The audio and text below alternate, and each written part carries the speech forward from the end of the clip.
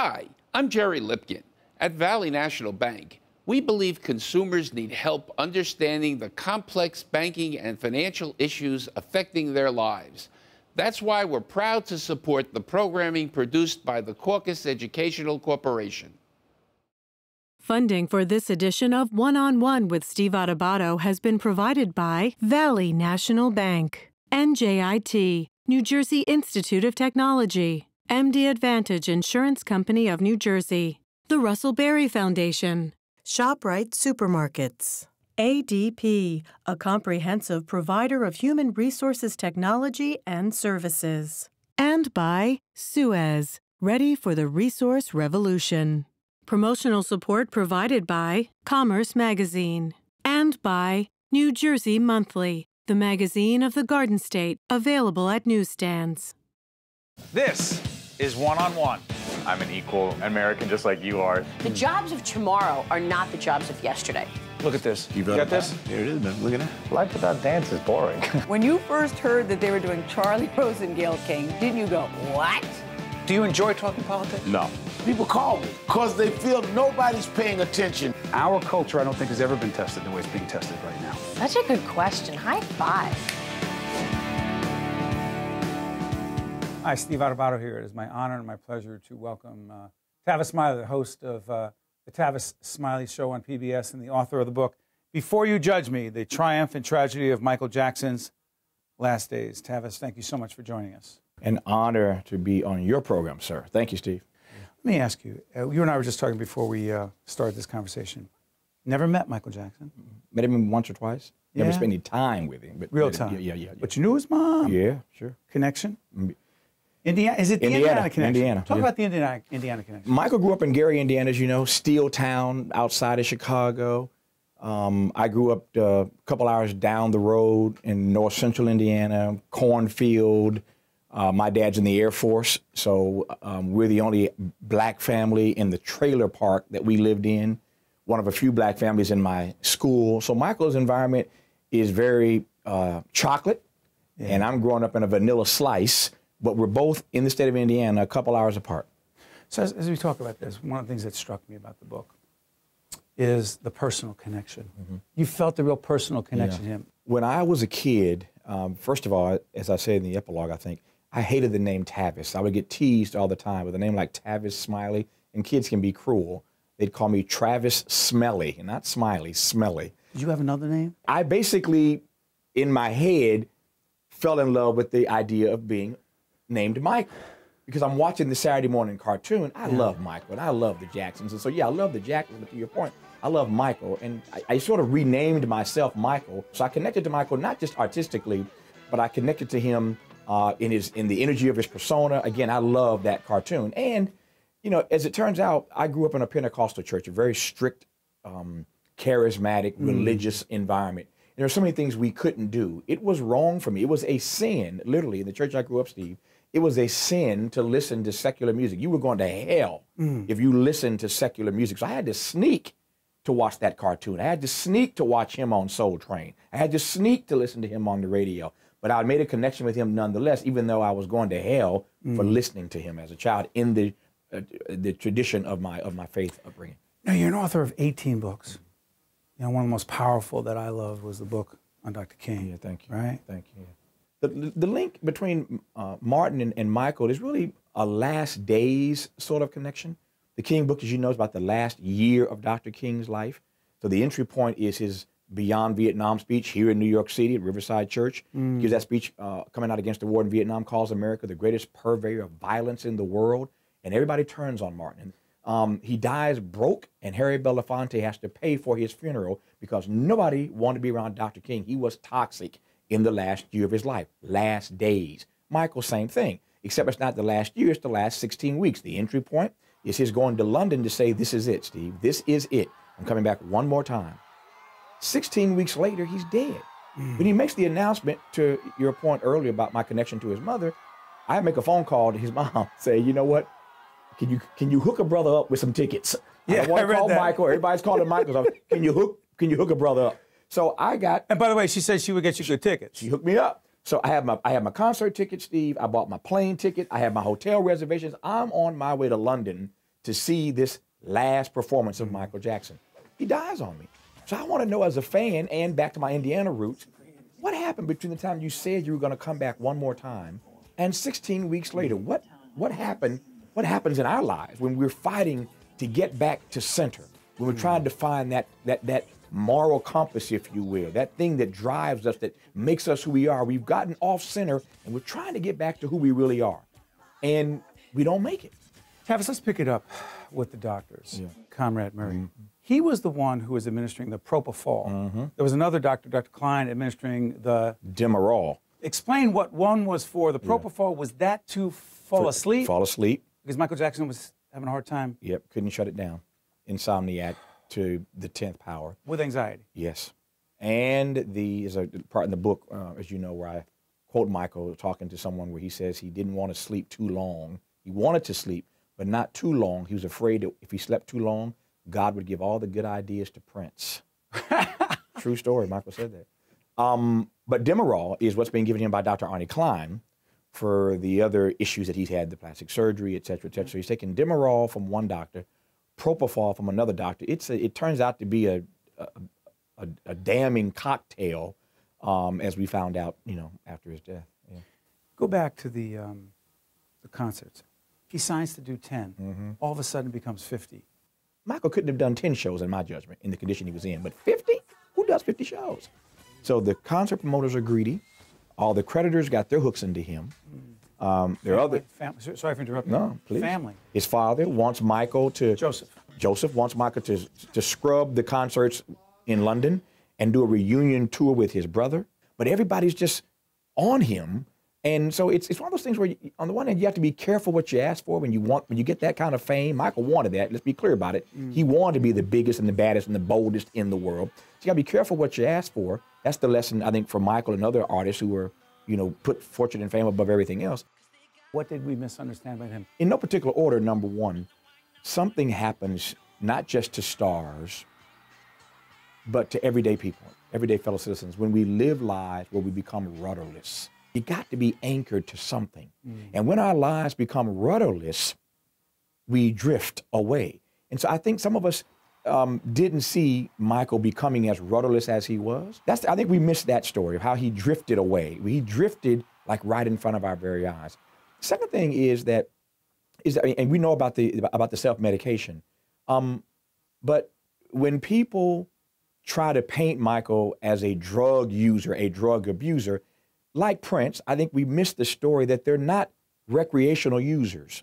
Michael was using it because he couldn't sleep. He was using it because of the pain that he was in. Prince was using it because of his hip. And that's not, I regret, I'm sad, not just regret, I hate, sad that both of them are gone. But you got to put that in context. And finally, it's what I said a moment ago, that we get so caught up in their iconography, we lose sight of their humanity. Can you imagine what it would be like to not have had a childhood? I loved and relished my childhood. I can't imagine not having had a childhood. Which you say he did not. He did not have. He never had a childhood.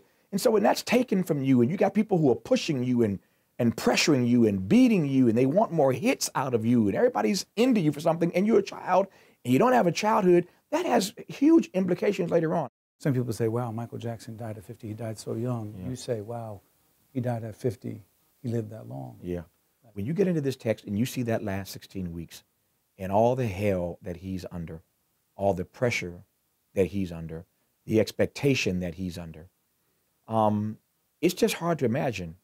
And so, again, I don't make excuses for Michael Jackson. He had many wounds that were self-inflicted. He was human, not human and divine, but I am more brought low by the pain of how he had to navigate all that he was under for that period of time, and how he made it, I quite frankly don't know. On behalf of everyone, public television family, thank you. You are a good man. Thank you, Steve. Appreciate you, man. To watch more One-on-One with Steve Adubato, find us online and follow us on social media.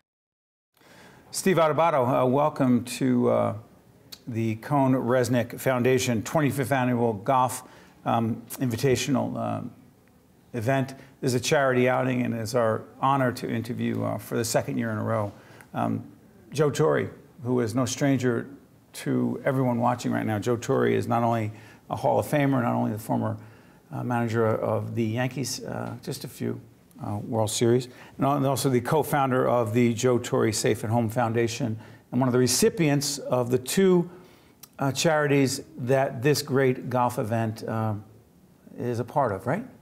Yes, Steve, and I just feel so blessed to, not only be recognized as far as our charity Safe at Home is concerned, but to be connected with Cohen Resnick for a number of years.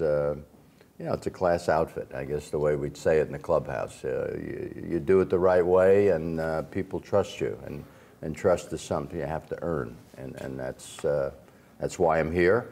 And that's why I enjoyed our relationship. Yeah, you've represented the firm. You've been a spokesperson for the firm, and you pick those who you represent very carefully. So let me ask you: the Safe at Home Foundation started what year? It started in 2002, and when my wife and I came to New York in '96, Allie asked me what charity you want to get involved in, and I said, how about domestic violence? Because I had just gone through a seminar with Allie right before our daughter was born in December of '95, and discovered a lot of my feelings that I never talked about, insecurity, nervousness, a lot of stuff I went through school with. I realized I wasn't born with those traits, that I was sort of creative of what was going on in my home. And I knew my dad was abusive to my mom. I mean, I knew that. I mean, he was a New York City policeman, and I was 8 or 9 years old when I was in the dining room, and my sister, who was protecting my mom, because a battle started in the kitchen, and poured out into the dining room, and my dad went for his revolver in the drawer, because my sister she had a knife in her hand to protect my mom. And I was on the corner of the table, and he said, put the knife down, put the knife down, put the knife down, and I went over and took it out of my sister's hand and put it on the table, and then he closed the drawer where the revolver was. So I witnessed all that. I never actually saw him hit my mom, but I saw the results of his doing that. So, I realized that this is what's caused sort of my, as I say, when I was in high school, a little insecurity, didn't have a lot of confidence in my ability. I didn't even go out for the high school baseball team in my freshman year because I didn't think I was good enough. So once I connected the dots, I figured I wanted to scream it from the rooftops that this is what caused it, and see if I can help some of the other kids who were my age. At the time, I really felt sort of insignificant. And created the Safe at Home Foundation. We created the Safe at Home Foundation, and it took us a little time because we had to talk about what we wanted to do. Did we want to be care providers? Well, our talking, and I really give my older daughter, Christina, and my wife, Allie, the credit for really landing on the educational piece. Because if you're going to end the cycle of domestic violence, you really have to do it through education. And that is the goal, ending the cycle. Yeah, ending the cycle and saving lives. And, I think initially when we started our foundation, and I was calling around for support from different people when we were talking about putting a fundraiser together, they said, oh, it's a woman's issue. And I didn't think enough people related to how many young people get caught up in that and get affected by it, even if they're, and me, I was never physically, abused.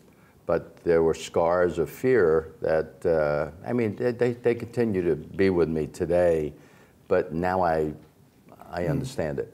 So you deal with it a little bit better. By the way, we're at Liberty National Golf. This is an extraordinary facility here in Jersey City. You look outside here, the Statue of Liberty is just around the corner here. It's an extraordinary place, and the folks at Cohen Resnick have allowed us to be here and interview Joe. And Joe, when we talk about the Safe at Home Foundation, Margaret's Place. Margaret's Place, yes. Describe what that is. Margaret, your mom's name. Mm-hmm. These women, their children, they have a place to be safe. Talk about it. Well, my mom was always there for me. I'm the youngest of 5 children. And, you know, when I get home from school, she was there. She was always there. I mean, I relied on her. I don't think she ever took a vacation, you know. She had 5 children. We used to kid about my brother Frank, who was the baseball player before I became a ball player. One of your sisters, I know, is a nun, right? Sister Marguerite. Right. And so what we used to say that Frank was her favorite. And my mom used to say, I have 5 fingers. And if you cut off any one of them, it's going to hurt the same. And that sort of resonated with me. And so, you know, we named safe rooms in schools for these young people after my mom, Margaret's place. It's a safe place for them to go. We have a master's level counselor. So if kids, like I did, I never wanted to talk about anything. And a big reason for that, Steve, is the fact that I thought I was the only one that was going through this. I knew there was nobody else in the neighborhood, you know, when you closed the door of their homes, that anything was going on, because that's what I was thinking as a youngster. And, you know, of course, you've come to find out differently when you get a little older and you sort of understand what's going, you know, the environment. So, you know, we put master's level counselor in each room, and they're there if the person, the youngster, wants to talk, or if he or she wants to just read a book or play a game. But more importantly, is there are other young people in the room, and they realize they're not alone, and it's not their fault. And those are the 2 messages that we give at Margaret's Place. You know, plus we give them tools to deal with what's going on in their life, because you can't solve what's going on in their life. You just want to, you know, give them the self-esteem back that they really deserve at that age to know they're going to come out on the other end of this thing. I'm curious about something. Given your extraordinary career and your position in baseball, not just as a great player and manager and someone who's garnered great respect, how often does it happen that some of your colleagues in sports come and talk to you about this issue? Well, you know, I think you talk to them, I think, more importantly. Now you can sort of all of a sudden recognize some of the behavior. I've had players who have sort of, you know, retreated into themselves, which is what I did. Because I used to just, I don't want to talk about it. I'm embarrassed by it, the way I am. So I can talk to players. And again, it's not like I know what you're going through. It's just that a sense that you make them understand that you care a great deal about them. And, you know, like people in my line of work when I was managing, you know, players are not going to like, you know, some of the decisions I make, and they're going to, you know, respond and react to it. And it got me to the point, Steve, of what made them say that. You know, well, why did they say that instead of what they said? Right. So I think it was a little better for me to understand my players and be able to sort of break through some of the facade or the shell they put around themselves to keep you from getting there, you know. But yeah, it made a big difference in my life when all of a sudden I, you know, wanted to talk about this thing, because I just felt there was a whole lot of it going on. One of the things in the limited time we have, and again, we really appreciate you taking the time to talk to us. And it's too important not to, Steve. We appreciate it, and there are countless people waiting to talk to Joe at this great Kohn-Resnick outing that happens every year. This is the 25th anniversary of this charity outing that Kohn-Resnick has, raising money for the Safe at Home Foundation and the Special Operations, the Warriors Foundation. If you go to Yankee Stadium, those of us who are big Yankee fans, you see the sign for the Special Ops, the Warriors Foundation, raises money for the children of special operations, these brave men and women who have been lost in war, in efforts fighting for our country. Those are the 2 charities that are being helped today. But Joe, my final question to you is about leadership. I did the same thing with you last year, but as I talked to you about leadership because I'm fascinated by one of your books that talks about leadership. My book coming out is called The Lessons in Leadership. I asked you last year about this. I'm going to do it again. The number one leadership, I asked you last year, lesson you learned, the number one leadership challenge that you have faced is? Well, the challenge is to, first off, and I probably go a long way to get to the point you wanted to make. Every time I saw these books on the shelf, these shelves, these business books, so to speak, or leadership books, you felt like somebody was born with something extraordinary, that you couldn't get there, that they're going to tell you, I did this and I did that. My biggest challenge in writing Ground Rules for Winners was it's in everybody. Leadership? Just the understanding of leadership and what makes people follow. What do I do? What I do is you lead by example.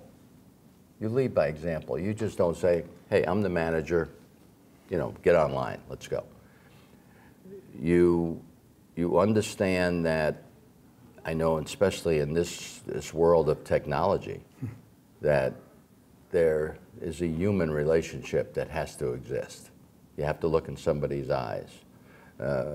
You have to be brave enough to deliver bad news. You can't just say to one of my coaches, go tell him he's not playing, or, go tell him to go upstairs and see the general manager, he's going to get released. Or send a text message. Yeah. I just, I have a teenage daughter, and I emphasize how important it is to, to have this face-to-face contact, because it doesn't take any kind of bravery to send a text message, because you don't have to see the response or see how much you're hurting somebody. So, to me, it's lead by example and make it understandable. I've got 25 players on my team, and not everybody can hit 30 home runs. Not everybody can win 20 ball games as a pitcher, but everybody can do the best they can. And it's my job to put that person in a position where they'll succeed. And that's what I have to recognize. And the only way you do that is to know your people. Yeah. And I, leadership, again, you're just trying to, put people in a position where they can succeed.